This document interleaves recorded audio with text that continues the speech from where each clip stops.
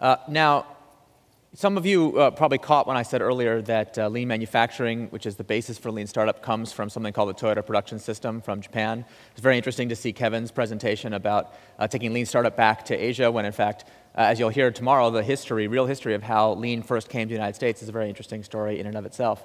That's all my roundabout way of saying that I was a little bit nervous when I got an email from Toyota not that long ago, and I was like, oh, I'm probably in trouble. Because, I have been talking a lot about how we are taking principles from Toyota to encourage people like you to build organizations that are learning organizations that have Toyota's philosophy of long-term thinking that I talked about earlier, really embodying those values. Now, at the time, absolutely everything I knew about Toyota I had read in books, which is a violation of the Toyota principle of Genshi Genbutsu, or go and see for yourself, or as we like to say, get out of the building. So I was very nervous to get this email, but actually, and it was from one of the speakers you're about to hear from, it was the beginning of a dialogue that has been really interesting to me and really opportunity for me to see those principles and values lived up close. And I am proud to report that the people I have had a chance to work with at Toyota are as open-minded, as committed to learning, and really the most non-defensive of any company I have ever worked with. So it's been really a privilege and an honor to work with these next two presenters, Matt Kresse and Vinuth Rai.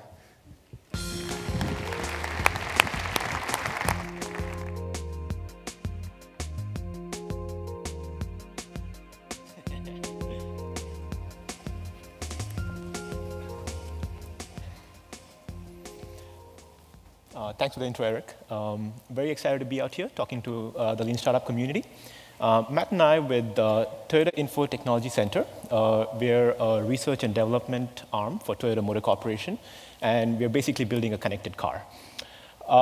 We have about 40 people down in Mountain View working on wireless networking, EVs, robotics, and other technologies that will improve the automotive experience.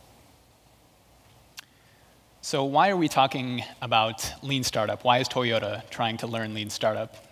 Vinuth and I actually attended this conference last year. And whenever we would talk with people, they kept saying something to the extent of, why are you guys here? Like, what do you have to learn? Like, aren't you guys pros at this already? And the truth is no. Like, while it's true that many of the principles that form the basis of Lean Startup were based on the Toyota Production System, as Eric mentioned. When it comes to our consumer-facing software development, the stuff that we work on, such as navigation and multimedia, we're still very much stuck in the traditional waterfall model. So we have a lot to learn.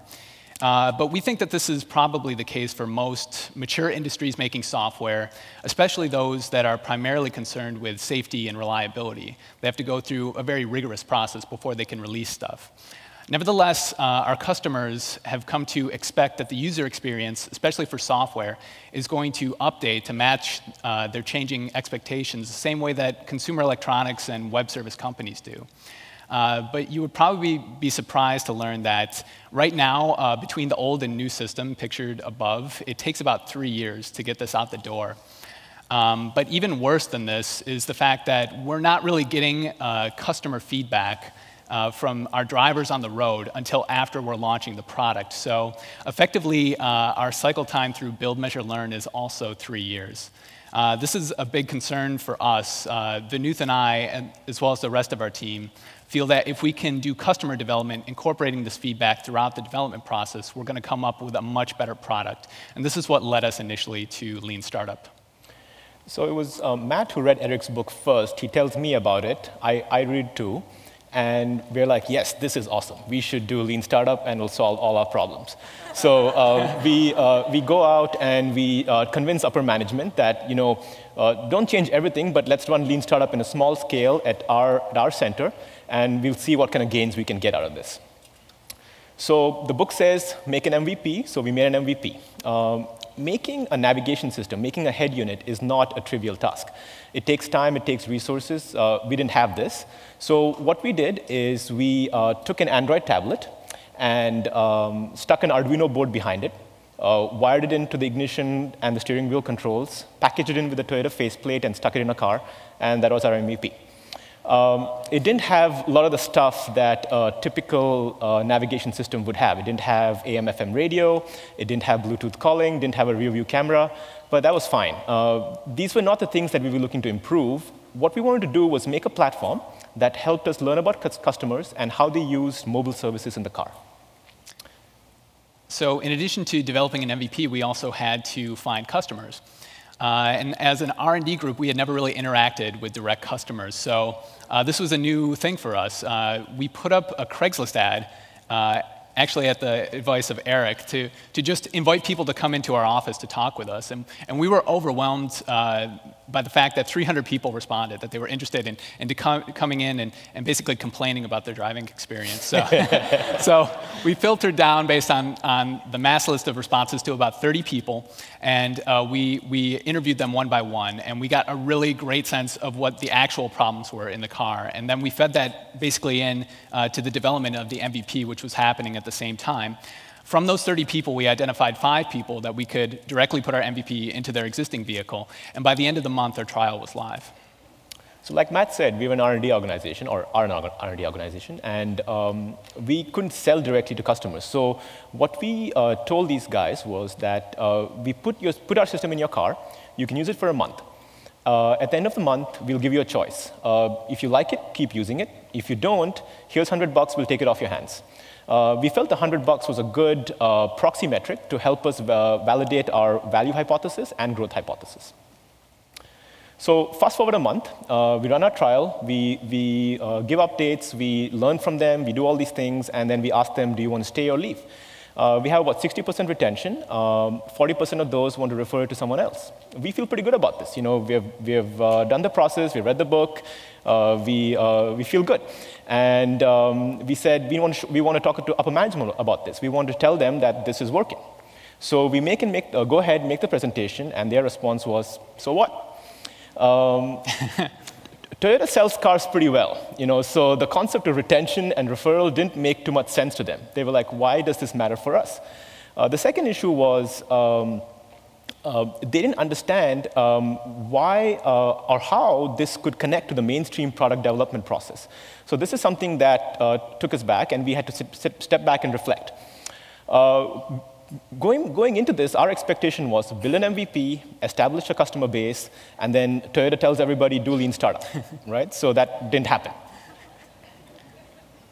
So we got very clear feedback that our metrics about a specific component were not important. They care about the whole car, but they were really interested in the ways that we had proved that that we have improved the user experience of the individual features of our Navi and multimedia system. So they put it on us to basically figure out how we could connect these learnings from our customers into the mainstream product groups, as well as the process we were using by which to derive these learnings. So we're going to outline like the couple steps in reflection that we went through in order to do this. Needless to say, Toyota is a big company. You know, we have product groups everywhere. In North America, we have groups in Detroit and Los Angeles. So we wanted to get our colleagues in these offices engaged and part of our development process, where we were co-creating with customers. So what we did is we identified an event where these teams were getting together to benchmark competitor vehicles, and we told them, benchmark our system too. See how it stacks up against these units. And we went down there. The team worked pretty hard. They polished the system. And we got everyone excited about the possibility of a customer-centric development process that everyone agreed could improve the product moving forward. So what came out of this meeting was that a small working group was set up with these 3 offices, and we decided to run experiments together. So we sent our test cars out to these 2 offices so that our colleague could experience what we had built and run experiments in parallel. So we had gotten them engaged. The next thing we had to figure out was basically what was a natural starting point. As Vinuth mentioned, we had never worked together, so this was a very new process for us. What we ended up doing was convening the LA and the Michigan groups at our office here in Mountain View. And we just started off with an open discussion about what we wanted the product vision to be. From this discussion, it resolved down to about 40+ feature improvements or assumptions about ways that we could improve the features. We took each one of those, put them on an index card, and placed them on a whiteboard, and then went through a prioritization process where the axes were high and low impact in terms of how much each feature improvement would improve the overall user experience, and then also how hard or easy it would be for a developer to build or improve this feature. We then segmented out the top right corner, I guess, of the highest impact and easiest to develop features. And we made that our initial starting point of experiments that we would run all 3 groups together as a team. So we had our feature list, we had a prioritized list, we had our team together, and now we had to make sure that we stayed on track. We were running our experiments and we were learning. This was really the hardest part for us. We found ourselves often getting distracted. We fall in love with our ideas and always go back to bad habits and building what felt good for us. What this meant was two things. One is we lose sight of the customer. We forget what's important for them. And second, and more deadly, I guess, is that we're not learning anymore. And if we're not learning, what we're doing is essentially waste. And I think that's what we wanted to prevent from happening. So what we did is we used a simple tool. I mean, Google Docs works superb for us. What we did is we just list up our experiments, make sure everyone's accounted for, we know who's doing what, and it helps us communicate very easily with a team in different geographical locations. So this worked well for us. I mean, and also it's boring, but it just has to be done. So as Vinuth mentioned, it's a very rigorous process. We update the dashboard every single day. And going through this process of innovation accounting has actually forced us to be more creative in the ways that we validate or learn things. So previously, or up to that point, rather, our only way to validate experiments was to write code and to put it into the car and to have our customers ride around with it and then learn based off that way. But it's very time-consuming and resource-intensive. So we actually got a lot of great ideas from the Lean Startup community on cheaper ways that we could get learnings. So we ended up mapping out each one of our experiments to some of these techniques, such as remote testing, clickable wireframes online, or doing Wizard of Oz testings, or just more advanced techniques with customer interviews. We ended up with a diverse mix, with our criteria being what was the maximum amount of learning that we could get in the shortest amount of time. So 8 months in, we feel pretty good that we have incorporated customer feedback into our process. We're engaged with product teams. We are constantly running experiments and feeding these learnings into the final product design. Running Lean Startup at Toyota has not been easy. It's been quite challenging, but we feel very confident that moving forward, the product's going to be vastly improved because we're incorporating customer feedback now, as opposed to waiting till these cars hit the road. So we've been really happy to share our experiences adopting Lean Startup thus far with you today, but we're looking to connect even more with the community moving forward. So if you see us in the hallways over the next couple of days, please come up and talk with us. You can reach out to us also at our Twitter handles up there or our website. Thanks a lot. Thank you.